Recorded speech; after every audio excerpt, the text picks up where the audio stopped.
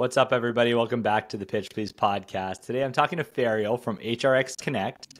They're a fractional HR and recruitment firm for SMBs, which obviously is super relevant to startups, but they themselves are also a startup. And so today, to talk about that, we're going to be learning a little bit more about the founder story and what they're building. Farial, welcome to the show. Why don't you start by, giving us a quick background about yourself and your role at HRX Connect?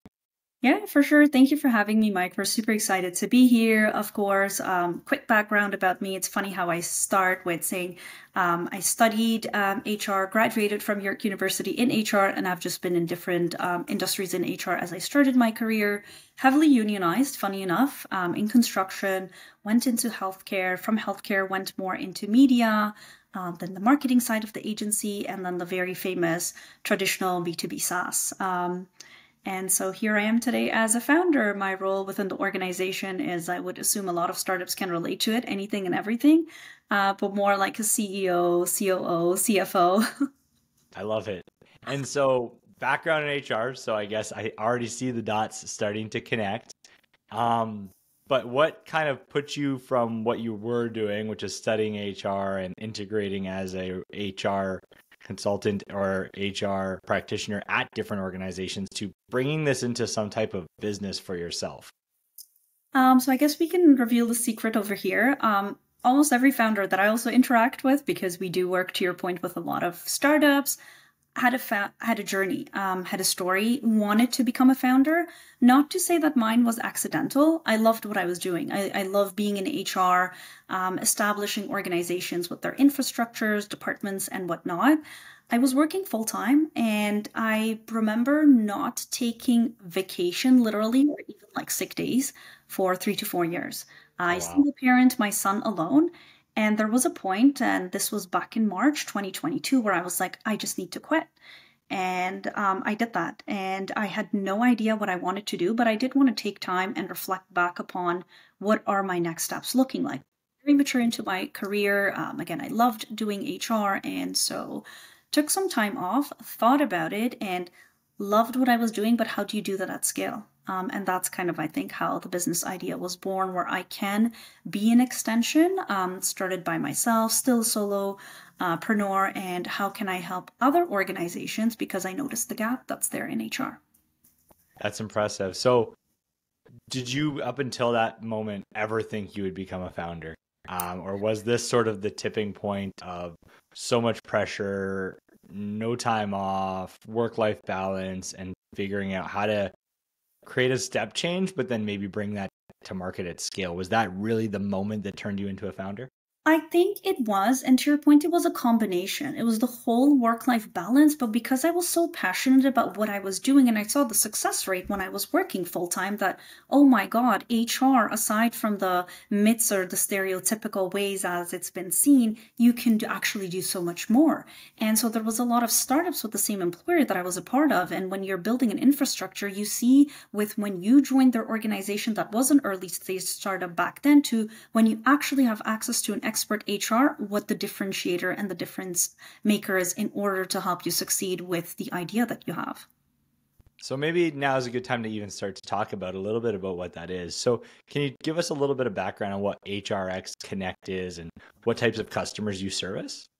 Yeah, our goal is essentially to be expertise at your fingertips for a fraction of a cost. So to a lot of SMBs even that have been around for maybe more than 10, 15 years, it's always someone within the organization that kind of serves the function of HR, but that's not necessarily the role that they were brought in for. And so that's the stage where they're like, okay, we're doing way too much ad hoc in HR, where it's like, okay, conflict resolution. Times are changing. Baby boomers are retiring. You're dealing with a lot of different age groups, and these are things that a lot of traditional industries, in particular non-tech, are not so familiar with. And then they're like, oh, we are just familiar with people that have been with us for like 15, 20 years. What is all of a sudden we're getting a social media specialist that stuck around for 6 months and now we have a really high turnover rate? Do you think we're doing something wrong? So it's a lot of interesting questions that we have. And so we see ourselves really as a partner integrated. And I joke about this internally with my team all the time. We're a non-tech API. So we integrate with you rather than you thinking you need to work with us. We adapt to what are your needs? How can we make everyone, because HR, it's we're not a platform, we're service providers. And so the people have to be able to confide in you. They have to be able to come back to you. So if they're going to feel like, okay, this is like, I only have availability to them within these hours, they take forever to like respond and to like reply, I don't really know how I feel about it. You end up going back to the original person that brought you in to, take HR off their plates. So more like an extension, either to a current HR or a finance team that you have, or act as the first point of contact until you're ready. And in that, we are responsible for bringing in the HR, the right person, of course, kind of offboarding. And that's where our fade out phase happens. Interesting. So talk to me a little bit about the size of organization where this might make sense, and what the difference on having someone with the title HR versus the title business owner and HR and finance might exist, and what the value that brings to an organization might look like. Right. And I'd love to give you two different perspectives on this, especially because we are touch basing upon early stage startups as well. We've had organizations as small as 5 because the founder already had experiences with HR when they were, for example, working on a full-time basis and saw the deal breakers of like, okay, that organization that actually had a proper HR, I ended up being retained more. I had a better onboarding experience. I had more structure and clarity. And in particular, in early stage startups, there isn't a lot of structure and clarity already. You're just becoming part of the vision, and it's a baby, and the founder is super excited about the baby that they have. But how do you kind of communicate that? So we would like to act like a glass door ceiling between early stage founders in order to stay away from that corporate. And HR is pretty scary. Again, going back to myths and stereotypes is SMBs on the other hand side are like, well, we're too afraid. We don't want to make it too corporate. We don't want people suddenly feeling like, what are KPIs? Why am I having a performance check with my HR? Why is a policy introduced to me? So we don't really like to work in that manner as well, in particular with the SMBs that have been established around for at least 5 and 10 plus years. Because then you also don't want to have a scary turnover rate where it's like, oh my God, HR came in and people that have not been productive, they already know that. So before you even doing a pulse check, it could lead to I think it's time for me to resign before HR finds out that I haven't been doing my things the proper way. So it's extremely custom. From a team sizing, again, in startups, we've had as little as 5 people, an extension to a tech scale up as many as 250 plus employees. Wow. So, I mean, HR is a broad category, so maybe it's worth breaking down, what types of things within HR, HRX Connect can help with, because I imagine there's people here, we're 8 or 9 minutes into the podcast and they're saying, come on, I'm just going to post my resume or my job posting up on LinkedIn, and I'll put someone into QuickBooks that I hire as a contractor and just pay them by e-transfer. And that should be good enough to get me going to at least 25 or 30 employees. Why do I need HR? So what's covered under the banner of HR? And which of these things was I just saying that are super big red flags for an organization? I love how you summarize that, Mike, because that's literally one of the stereotypes that we're trying to break through, that you don't have to be at a set number of people to begin with before you start even thinking about HR. We want to give you the luxury of having that infrastructure. I normally refer to either as simple as house cleaning rules or going to the dentist once a year and then not maintaining it thereafter and then going to the dentist again the year after. And it's well, I have cavities and kind of the shade of my teeth looks completely different in comparison to last year. And it's well, have you been flossing? Have you been brushing twice a day at least for the bare minimum? Because those are the basic instructions that you're giving. Infrastructure is extremely important, and I'll break down what that infrastructure looks like. It entails to an onboarding process. It entails to an offboarding process. It kind of does a pulse check of where are you currently sitting with your processes, policies, and procedures, because you have to be legal and compliant as well. So to your point, yes, it could look as simple as well, I've already added them to QuickBooks as a contractor and I'm processing payroll. Are you doing it the right way though? Have you given them the right policies that they needed to be based on which province you are operating? If you are local, if you are national, were they given the right employee handbook? Have they signed off on that? There is a lot of checks that you need to do as well to ensure that it's been signed. Funny enough, you would be surprised to know that we enter and we look at employment agreements where it's not even initialed, and it was supposed to be initialed on every single page, and it was overlooked. The CEO forgot to date it properly. So there's a lot of little things. And now if you have to do a termination and it somehow ends up being a poor termination, what documents do you have to fight back? And that ends up costing a lot of money. It's very preventative. And the reason why we're working on like a completely different product for early stage startups that are in particular post-revenue is preventative makes no sense. It's almost selling you a solution where you haven't encountered a problem to. Whereas with SMBs, they've already faced it and encountered it, and they've realized the gap, but they just don't have the need, which we completely concur with as well, having someone full-time within that function, because you'll get bored at one point. I mean, once your infrastructure is built and you've already reviewed the policies, which you do once a year, what are the next steps? How much more can you actually do, especially if there's no hiring activities? So where and how does HRX Connect fit into this? Is it a service matching? Is it consultation? Is it structured marketplace? How, if I'm an organization looking for support and help, where do I get started? Right.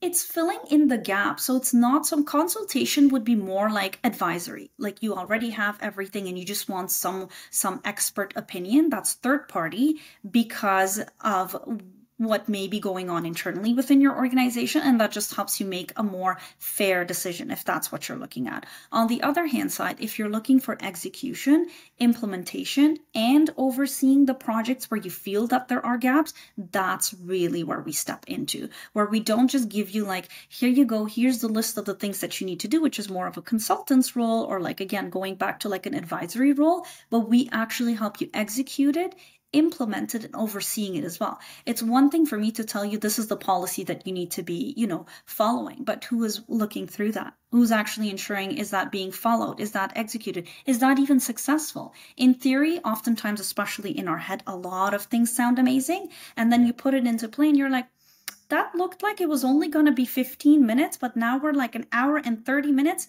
Let's take it back. Let's rework it. And so you actually need someone available in order to actually do that, so it doesn't go back burdening to what you were planning on offboarding from your plate. So it's more like a plug and play, extensions, plug and play, project bases, retainer. It highly depends on what level you're at with your organization.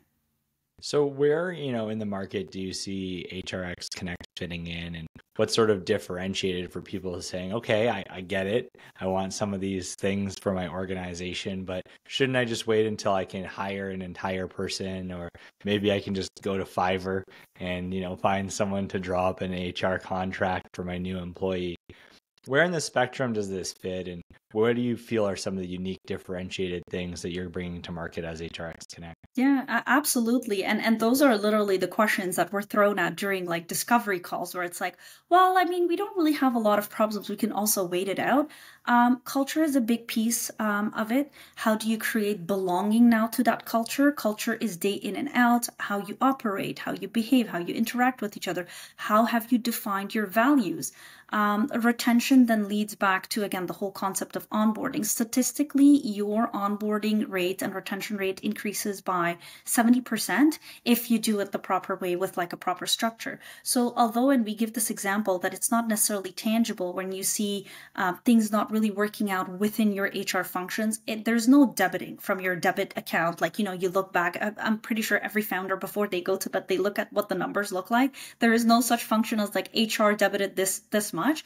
But if you do the math, everything is added back to it. Having a productive team member that can probably do better work of 6 hours rather than just having someone sitting on that chair for like 8 hours, that again is something like we love working with CFOs because they understand our concepts, because they look at the numbers of like high turnover rates. They look at numbers of the cost going back into now filling that role up again from your investment of the interview processes, training them again, onboarding them again, equipment, ad spends, which is extremely costly. It's no longer just, well, I had a job posting up on LinkedIn. Are you even getting the right profiles? Is your job description aligned with like the title that you have? There's misclassification lawsuits that you could be sued for unintentionally. You had no idea. You put up a junior project coordinator, but in reality, all of the responsibilities are more aligned with like a COO. And you didn't really know that because you didn't know that a job description is completely different than a job posting. So it's a lot of like gray areas that founders or SMBs in particular are unaware of. And when you educate them on it, it's like, oh, that's a concept we didn't know about. Your employment agreements, we highly encourage getting a draft from your lawyer that you trust first, and then you can work on that template itself. There's an overlap between HR and, of course, legal and compliance, but it's not something that should be overlooked. When we speak with business owners who have been around for like 20 years, they're like, yeah, looking back at like 10 years ago, we should have had an HR in place and it wouldn't have costed us $15,000 in like a misclassification lawsuit. And the way I look at it is it's a waste of money because you could have grown someone internally. You could have given them a bonus that was overdue, but now you spent all of that money in legal where you could have avoided it by having a one-time project set up, which we highly encourage through an HR audit, leading to an infrastructure and what it should look like. But you're responsible for maintaining it after if our concept is to be faded out. Yeah, it's one of those ones that organizations, often overlook, or they just think it's like, is it like insurance? Yeah. Is it a nice to have versus a need to have? And I think what you're Right. saying is Right. it's a need to have, which you feel like is a nice to have until it's not nice to have anymore. And it, Absolutely. is causing a loss in your finances in a different way, Right. either upside potential or bottom line Right. in many ways. So can you talk to us a little bit about how the model works? So if I am interested in help and I Right. want to be better at HR because I believe, based on what you're saying so far, how does that model work with HRX Connect, and is it different for different types of businesses? Right. It for sure is. And that again is highly dependent on what are your objectives. Are you looking maybe to migrate, for example, from one platform that you're using?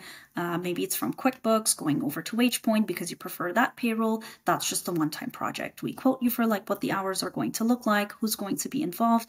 Are you looking more for someone that can oversee functions on a day-to-day basis? So it's fairly flexible, if I may say. Fade out concept, again, is one-time projects. They could vary 3 months, 6 months, 8 months, all the way literally up to 18 months.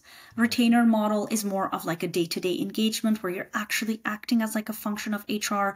I have a conflict resolution where you've already been introduced. They know who to go to. I have an offboarding that I need to be conducted. Then you know who you need to go to. Those are more day in and out functions. And then if you're only solely looking for recruitment, again, depending on what level of organization, if you're like a scale up and you just raised and you are really in need of filling in the right talent that you need, then you're looking probably at a contingent model. Are you looking on a month over month because you have X numbers that really need to be filled? Then you can be put on a fractional recruitment model as well. So again, our whole concept literally is like, we want to work with you. What are your objectives? What are your needs? And then we kind of customize it on the basis of that, especially because we are services.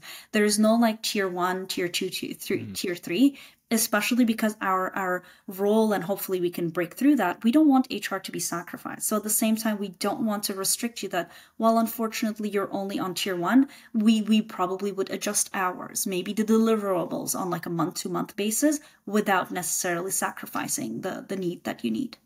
Got it. So it is pretty custom Pretty to your custom. organization.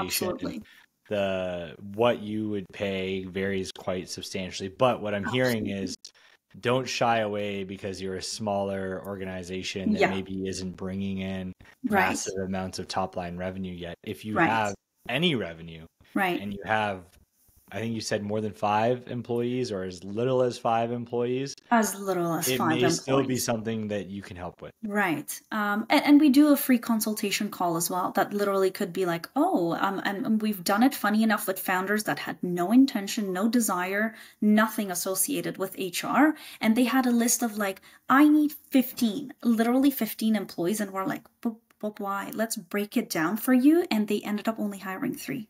Oh, And wow. so the ambition sometimes is there where it's like in practicality, why do you think you need it? So we help them with the development of their team as well. So cost saving them money again.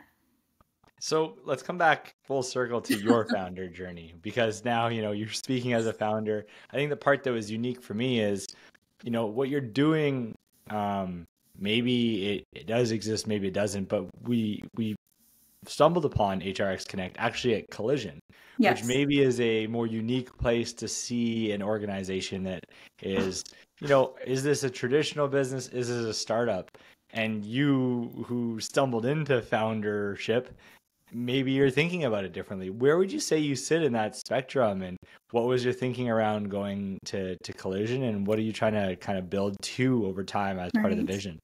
Our goal is, like, especially depending on like where we are currently sitting, is we've tapped into global clients. It's really to reach as many businesses where we feel like there is a gap in HR in particular. And as we both know, frankly speaking, staffing agencies are pretty traditional. And so it's always been about how many roles do you have? How many can I fill it up for you? And you kind of leave it with the organization. But as we are evolving with technology, times changing, especially with the Canadian market that we have, there's an influx of immigrants coming through. How are organizations actually adjusting to that? It's still, you cannot take away the human element out of it. So there is a gap. Our goal is to your point, to ensure that the audience out there knows that there's a function available that does not necessarily restrict you to tier A, tier B, tier C. Have a conversations with us and see where that's going to take you. So be an extension to your current HR team if you have one, fade out if that's the concept, or act as one without sacrificing HR. And for us, that's super critical. Culture comes into it. And that will really save you a lot of money. And so how long have you been kind of building HRX Connect? And So August is a very fascinating month, I would say, for us. It's 2-year anniversary for us in August, my son's 11th birthday, and then I guess we're having this podcast today. So it's been 2 years wow, of a congrats. founder journey. And so, I think when we started earlier on saying you weren't specifically ever planning to be a founder. Different life circumstances came together and turned you into one. How has the journey been so far? And what are some of the highs and some of the lows that people should know going into this? I think it's a fascinating journey as long as you believe in what your offering is. It could be a tech product, it could be services to similar to us. And the reason why I say that is, as a solopreneur, it gets very lonely. You'll have clients, you'll have team members, but when you're going to bed with all the decision making thought processes that you have, you're literally bantering with yourself. I would encourage, find a really good support system that you have. It could be friends. It does not always have to be someone from the tech ecosystem or the non-tech ecosystem, for example. That really makes a huge difference. Having the right type of people supporting you, and hopefully with the right services, you'll find enough clientele that are willing to trust you. I'll quote someone that I recently met, I guess anonymously: over-promise, but make sure you deliver. And I think that really stuck with me, because in services in particular, how you kind of can build that, because there will be points where you're like, we're not growing. And if the business is not growing, it's dying. How do I do that? By quality delivery. Word of mouth will really, really help you a lot, especially in the very beginning. I mean, it is a business, but how do you grow that business? By being lean. You don't have, to your point, going back to San Fran or all these VC-backed companies, you have big marketing budgets to spend. So you really have to think from a lot of strategic angles. So sometimes being an accidental founder pushes you into marketing is not really my forte. So let's sit down and research how can we do marketing without breaking the bank. So maybe on the back of that, what's been the biggest challenge, in this new foundership for you? I think I'm pretty grateful, maybe because a lot of founders that I work with, so you get to observe, and especially when you are in the function of HR, but finding the right HR for yourself. It's very interesting. That actually was a very different journey for me to find, because when you are finding employees, and you would think that well, you guys are in HR, or you're in recruitment, because the model is still served in an agency environment, and the concept of staffing is extremely agency focused. But for HR, you've mostly been in HR for an organization. It's not as popular. So bringing in that person, training them, putting them up to speed, multitasking, there's a lot of attention to detail. You cannot send the wrong agreement of a different client to a different candidate. Like imagine, thankfully we didn't have bloopers as such because we manage multiple different platforms for clients. I think that was one very interesting challenge that we had. The shift of the economy. So luckily enough, even though this is something that I've been advised a lot, niche it down, niche it down. Now, had we niched down, for example, to VC-backed organizations only when I had just started out in 2022, we probably wouldn't be left with any clients right now. So sometimes having a mixture, and that's really more luck, having a mixture has helped us to grow and I guess kind of like sustain. So don't rush into, you'll get a lot of feedback and opinions. A little cliche to say because everything should be backed by data, but you don't always have data. Go with your gut feeling. It's pretty accurate.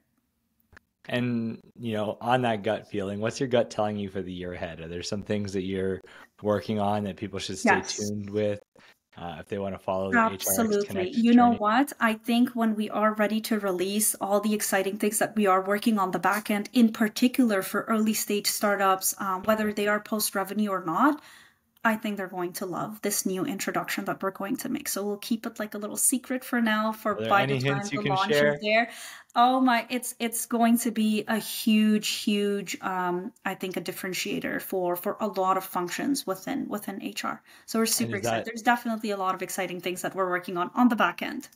And is that one of the big audiences that's going to benefit from some of the things coming down the pipe? Is this pre-revenue startup type organization? Our goal is for them. Why? Because we also don't want them to sacrifice HR. You don't need to be at set numbers of employees internally or at like a set revenue. There are certain functions that should still be accessible to you, but everybody will benefit from this. In particular, HR people themselves. So good to know. Advice for other founders. I think, you shared some pieces there.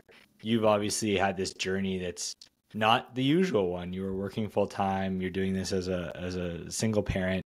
You're juggling it on top of all of those things. What's advice for other people that either A, are looking at a similar situation and saying, I don't know if this is for me, or for others that maybe don't have all of those mix of things that they're working through, but are questioning whether they should become a founder or continue their career where they are? Right. I don't know if you're familiar, if the audience is familiar with Powerpuff Girls, and there was potions that they mixed and then, Powerpuff Girls were born. I would say it's a mixture. It really, to your point, because I don't really have the traditional route of like a founder journey. If there's something that you're passionate about and you constantly have that thought, how can I do it at scale? Start with a freelance consulting gig. See how that goes. Ensure that you have enough savings, obviously, in your bank account with like a full-time or a part-time job, depending on what it is that you are doing, because you also don't want to put that extra pressure of like, finances, especially in today's world and era. Try to find a mentor that can kind of be a friend, especially if you're a solopreneur. And if you are going into a non-tech role, then you probably don't really need a lot of like, tech guidance. But if you are a non-tech, like not a CTO or like a developer, but a tech product is something ideal, I would definitely say tap into some of your developer friends for like guidance so that you are not struggling. But I think your circle will help you really support a lot and narrow it down. Have a clear vision. And I'm not talking about, how people are like, what does the next 6 months look like? You don't really know that, especially if you're a first-time founder, you really have no clarity. Have a vision, a clear vision. What is your product? What are you going to service, and who is your audience? That vision will help you narrow down your 6 months, your 3 months. But if I ask you to break down the 3 months, 6 months, 8 months, 12 months, what that looks like, without you having clarity on your product, who are you servicing? And ideally, not necessarily perfect pitch, like, on point, ideally, who is the target audience? It will definitely make the world's biggest difference. And I wish I had known that when I had started out.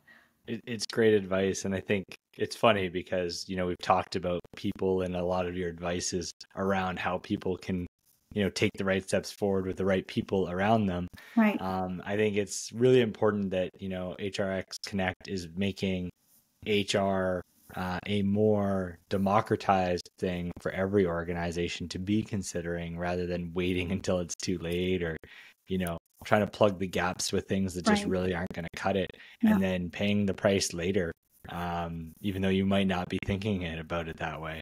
So amazing work. It's cool to see someone that, was very much on a traditional path that took the leap into being a founder and building a startup that is doing amazing things and continuing to succeed and grow. Any closing thoughts from your side, Farial, around what HRX Connect has become, what other startup founders need to be thinking about, or advice for companies that are still after 30 minutes of listening about where and how HR fits into their organization, still on the fence?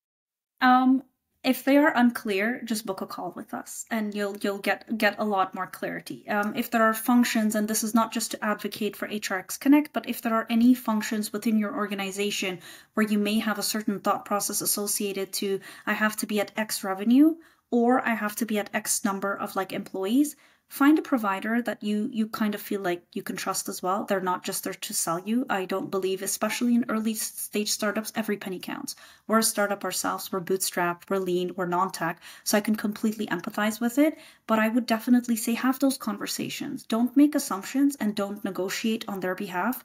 The experts hopefully will be able to clear a lot of the thought processes that you have. I live by that slogan of Nike, just do it. The worst case scenario, it just didn't work out. Internally within our team, we stay away from the concept of failure. You just learned how to not do it like that, or you just learned this is just not for you. That's it. It's just part of life. It's a learning lesson, but just do it. Be calculative about it, non-solicited advice, but just do it. It's very, very wise words to close on. I'm not going to add anything else other than thank you for joining us today, Farial. Thanks to everyone that listened in on this important topic. Again, if you like the show, listen, subscribe, follow, share it with your friends. If you've got recommendations for other amazing founders you'd like to see on, let us know. And we look forward to catching you all on the next episode. Thanks again for joining us today, Farial. Thank you for having us, Mike.